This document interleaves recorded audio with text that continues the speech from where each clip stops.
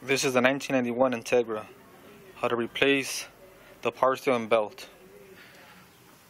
There's two bolts, this one and one on the bottom, which is the same thing.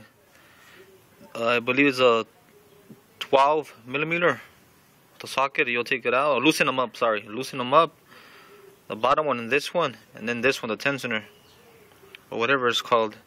This is, I believe, the 10 millimeter. So loosen them up, and that should give you, loosen this up and give you enough play to remove the belt. And also for the alternator,